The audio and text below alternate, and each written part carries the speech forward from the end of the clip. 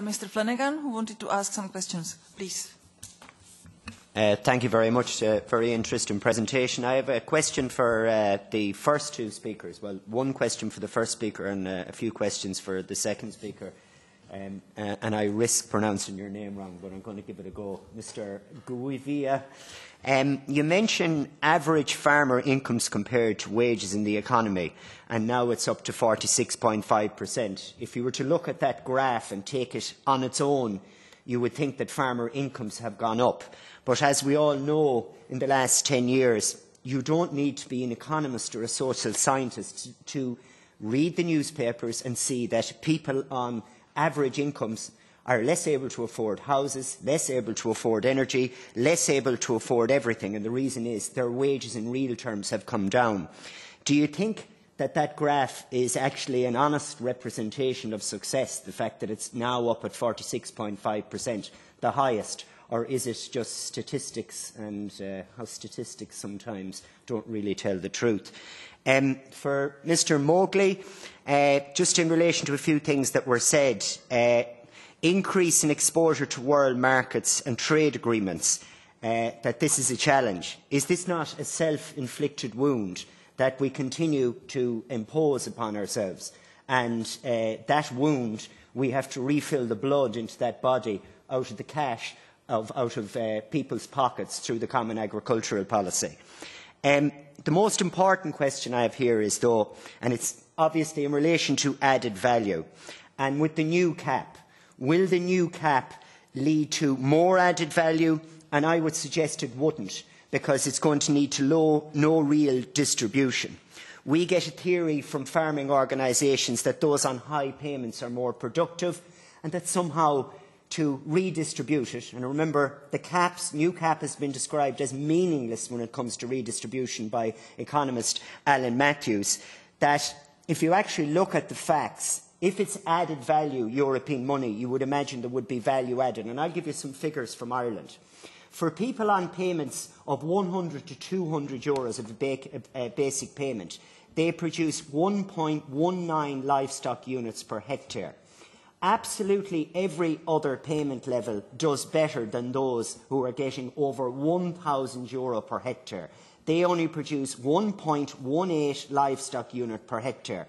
Those on 200 to 300 produce 1.6, 300 to 400 produce 1.77, 400 to 600 produce 1.7, and 600 to 800 produce 1.6. Those on the biggest payments produce less than everyone except for those on payments under 100 euros. So from the point of view of added value, if there's added value under the current system that will not change with the new system, if it's added value, can someone please tell me how it's added value that the more you pay a farmer and the ones on the biggest payments actually produce less? Someone explain that to me, because it's not going to change under the new system. So please, if you can answer.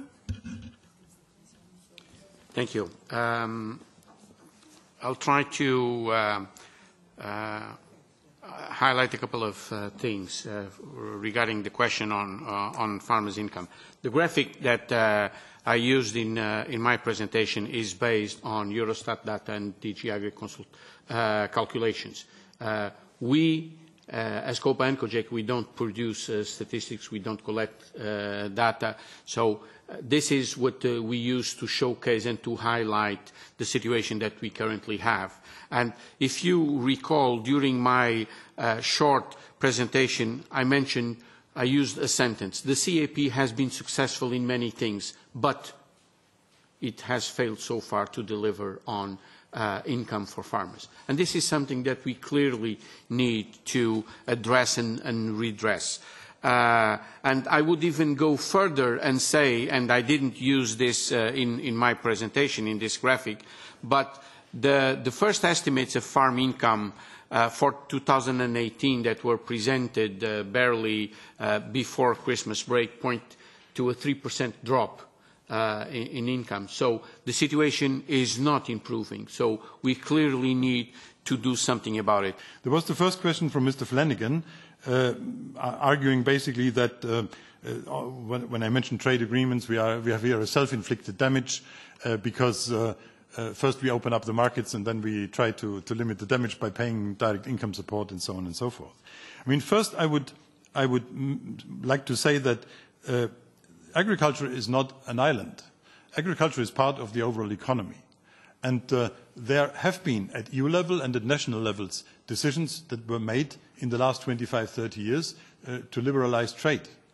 And of course, trade liberalization can not only work for industrial products and for services, it will necessarily include agriculture as an important sector, because this, of course, agricultural base primary production is one thing, but then on top of that there is all the processed products and the food industry that is one of the biggest economic actors in the European Union. So I think it is unrealistic to believe that one could exempt agriculture from this overall globalization, trade liberalization activities over the last 25 years and say, but if we hadn't done that, then the price situation would be better. In any case, the fact that the EU is now a net exporter of food products means that there is a lot of added economic value that comes back to the European Union, because we are in a position to produce high value and high quality processed products that are demanded on the world market, and the money that is paid for that comes back to the European Union. Now, whether everybody has a fair and equitable share of the benefit that comes back is certainly another discussion that goes far beyond the agricultural sector. Then the question was asked whether there is Mr. Chairman, you asked the question about the distribution of direct payments, and that this was not equitable or not fair. And I've listened to what Mr. Flanagan said about that. I think, and that's my experience from all the discussions that I'm faced with, that there is no consensus at all in the European Union about what is the right parameter to measure the need for a direct payment. Is it productivity, or, which is, I think, in Ireland very much an argument which we have already heard in the past, which is perfectly legitimate to argue? Is it the need, whatever the need may be, that has been argued by Mr. Milionis for the Court of Auditors? Is it the farm size, which seems to be a very often used argument in that context? I have no clue, I must say. And it's very, very difficult to find a political consensus about that, and that's probably why we have kind of a mixture of all that. We have a system, let me refer to Germany, which is now the same size, every hectare gets the same amount. If a system like in Ireland or in Spain or in Italy, where the historic values of farm support per hectare play still an important role, and many argue, and the proposals contain certain elements on that, and say that the farm size expressed in area should not be a decisive element and parameter in that context. Very, very difficult to give you a definitive answer. And then the last question of the drop in, I wanted to say something about the drop in farmer income. I mean, what these statistics that we have seen expresses is the difference between farm income and general income. I would guess that there is a relation between both. And when the general situation means that the income goes down, farm income would also go down to a certain extent. It would be amazing that the general income goes down and farm income goes up. So what we can show is that, of course, the financial crisis meant a drop in farm income, quite significant as it meant in general income. But we can also show that farm income has picked up again and is now above the levels of the crisis years. I understand that income has gone down in 2017, 18, but I mean this is probably due to the drought that we have been experiencing in 2018, which led to significant losses for farmers in certain production areas. It will go up and down from year to year. There will be fluctuations. What's important is that there is a positive trend, which we can see in recent years.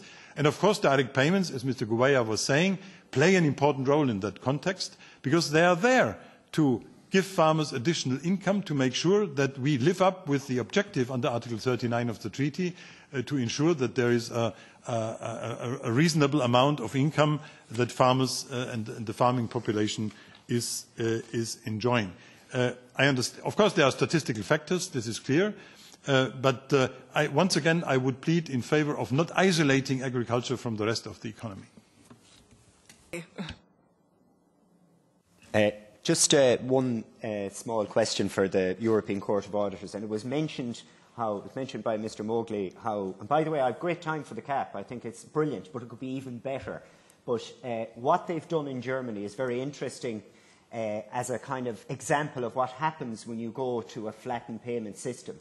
Because the big fear in our country, it's not a fear from me, but by certain farming organisations, is that productivity will go down and we'll all starve almost. You'd nearly think that it was going to happen. But we now have an example in a very big country where they've actually done this. Is there any data? Is there any data to say has productivity gone down or not? And will we be able to find that out? I'll stop now. I agreed on one sentence.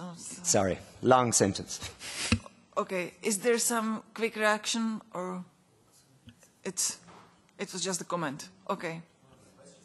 I have no data here, but in general, my perception is that the German agricultural sector is operating very well and is highly competitive because it's very strong in export.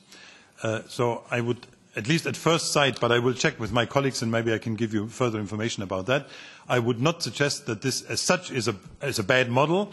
The question is whether it would work in Ireland, but I have no answer to that. Thank you to you all. Thanks to Mr. Flanagan. And I apologize that the colleagues do not really... now it's campaigning period. It's a bad period for trying to think a little bit far. This is the Budget Control Committee. It gives me a good opportunity to question DG AGRI in an environment where there aren't too many people around, and you basically get the floor to yourself. You get to ask an awful lot of questions. But as the chairperson said, it's a pity more people didn't turn up because this is a really important committee. She said it was campaign season, and in fairness to her, she's an absolutely excellent chair. But what are they campaigning for? They're campaigning so they can have the right to come in here and talk. But they're not turning up today. So they can campaign to come in here and, what, not turn up again? You'd have to question whether it's good value to have 28 translators here for, at the end of the meeting, one MEP who wasn't sitting at the top table. There was one MEP at the meeting. And people that say, oh, well, you're just trying to spread Euroscepticism. There's a great way to kill Euroscepticism. Let the MEPs turn up for work. That might kill it a little bit.